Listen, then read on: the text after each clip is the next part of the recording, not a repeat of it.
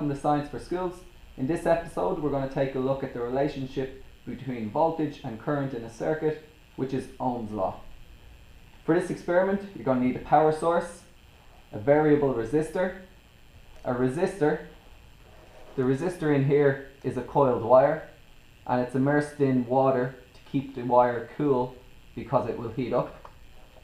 You need a voltmeter which is attached in parallel to the resistor, and then you need an ammeter between the resistor and the power source. Make sure you get the order of everything correct, otherwise the experiment won't work.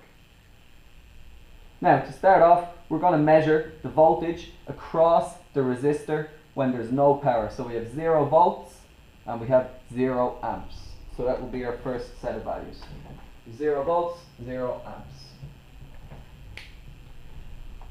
Now I'm going to turn on the power supply and I'm going to use the variable resistor to get to 1 volt on the voltmeter. So I can slide this up and down until I get to 1. There I'm at 1 and I have about 0.6 amps. Okay, now I'm going to get to 2 volts on the voltmeter, and I'll use the power supply and the resistor, variable resistor, sorry, to get 2 volts across this resistor here. So now we have 2 volts across this resistor and the current is 1.2 amps.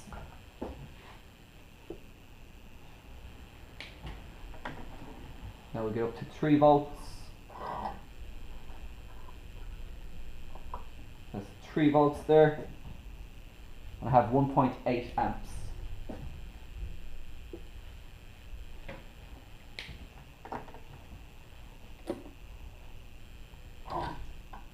Now we'll find 4 volts across the resistor and we have 2.4 amps.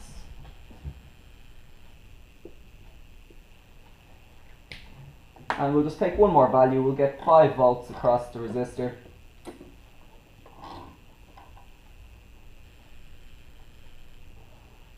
And we have 2.8 amps.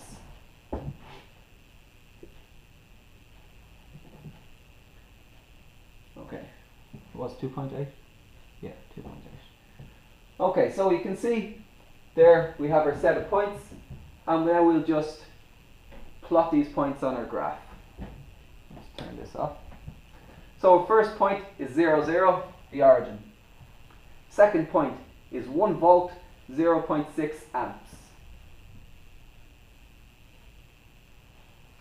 Okay, then we have 2 volts and 1.2 amps.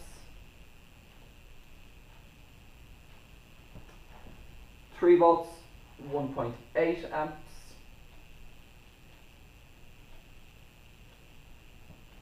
4 volts gave us 2.4 amps.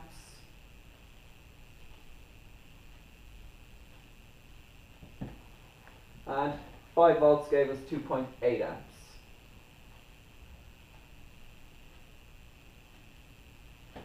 Okay, now I'll join these blinds. Join these dots with a line.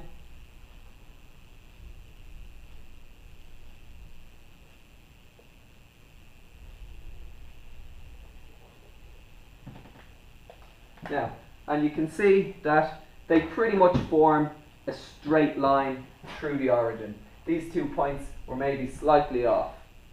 Okay, a straight line through the origin shows a proportional relationship between current and voltage. Now we can use this information to find the resistance of this resistor here. So the resistance is voltage divided by current. So we can take any point, let's take maybe this one here. So we can say resistance is equal to the voltage, which was 2, divided by the current, which was 1.2.